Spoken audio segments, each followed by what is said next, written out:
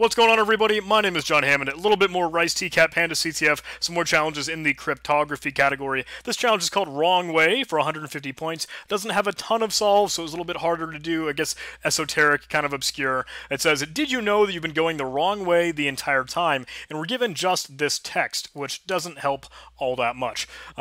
Maybe this was tough to figure out. I certainly had a hard time figuring it out.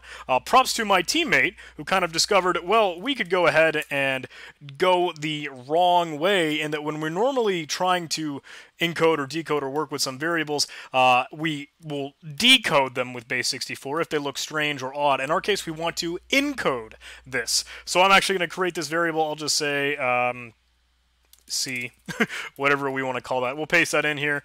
And C.encode with UTF-8 will make it bytes for us, UTF-8 there. Now we could go ahead and pass this to base 64, the Python 3 module in this case, and we can go ahead and encode that.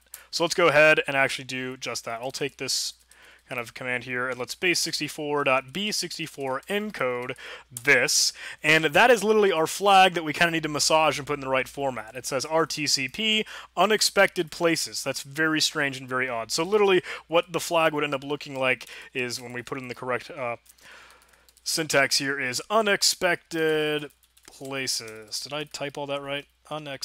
Who cares? Okay, unexpected places. That is the flag that we would go ahead and submit for that challenge. The other ones, that's some interesting tiers, or T, has a very strange challenge prompt, as all the others seem to have as well. And we're given text that looks like base 32. We can tell that it's base 32 because it's not using really all the numbers that's available to it. It all has pretty much capital letters. That's what we're constantly going to see for base 32. And there's an equal sign trailing that could be used for padding. If you see a lot of equal signs, much more than base 64, I think you'll see a max of 2 in that case, then you're certainly looking at base 32. So let me actually just fire that up in CyberChef, and that's going to be kind of a great and quick and easy tool to be able to look at these, because otherwise we'd be doing a lot of encoding and decoding in Python. This just makes it super quick and super simple. So when you're looking at that within CyberChef, we know, okay, theoretically we have base 32, and let's go ahead and grab that. We could use base 32 from base 32, so we decode it, and this looks like, again, base 64. What I'm going to actually use is just going to search for the term from, so we'll get a quick listing of all of the potential bases we might be able to convert to or from. From base 64 doesn't particularly give us anything interesting or worthwhile, but we know, hey, the characters set that it's using is probably pretty close to that as a base. So you could use base 62. Again, still nothing particularly interesting with that output. Base 58 is actually what returns us something interesting. Let me remove that base 62. There. So now you can see we have more output. This looks pretty similar to base 64, something else we might expect. Let me try that. Base 64. That didn't work.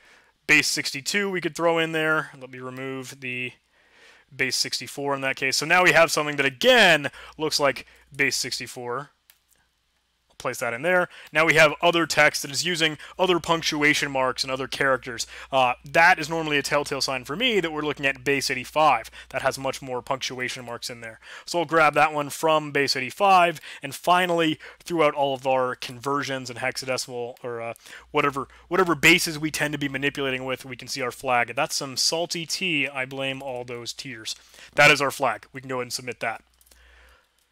Just a lot of poking around within CyberChef. That was kind of a little bit of a trial and error, or process and elimination, because we were trying bases that might get us somewhere. If I could see, well, I don't have as much printable bytes as I would want in that case, maybe we could go down route to XOR things, or maybe that's some sort of data that we could manipulate. It's encrypted or encoded in some way, but I wanted to poke around and try all those other encodings just in case.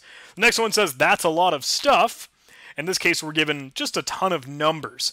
When I first looked at this, I thought this was odd because, well, I was seeing numbers that all seem to be octal. They all seem to be less than 8, but that was even the wrong way to go. A teammate kind of noticed, well, I see the number 20 over and over again, and I thought that was odd because between every set of 3s, we have 20 in that case. And I was thinking, oh, well, maybe that 20... because that's a space when you refer to it as hex. So maybe this is, in fact, hex. I'll go fire back up to CyberChef. I'll clear out this recipe here, and I'll paste that in as our new input. Now, in this case, we're working with hex. So let me go ahead and decode that from hex, and now you'll see we have more numbers that have just simply been decoded. that is, in this case, actually octal. Again, you can see, hey, this is all less than 8 for every single digits. So let's go from octal, drag that in, and of course, this looks like base 64 or some of the other encodings that we might have seen. Base 64, let's go from that, and now we do have the flag for that challenge. Conversions are cool cats. So that was just a little bit of spice within CyberChef. If you haven't seen CyberChef before, it's honestly awesome. There are a ton of great things. And if you don't exactly know what you want to be working with, you could try Magic. Depending on the case or challenge that you're working with, you can see that it can track down some worthwhile information. And even that, okay, it just found the flag without us doing anything else.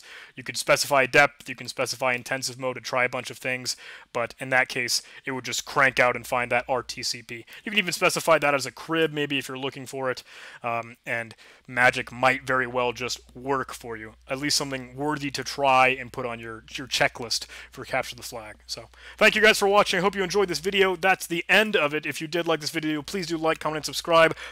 Join the Discord server. There's a link in the description. Follow me on the Twitter, on the Instagram, on the Facebooks, and the YouTube, obviously. Thanks for watching, guys. I'll see you in the next video.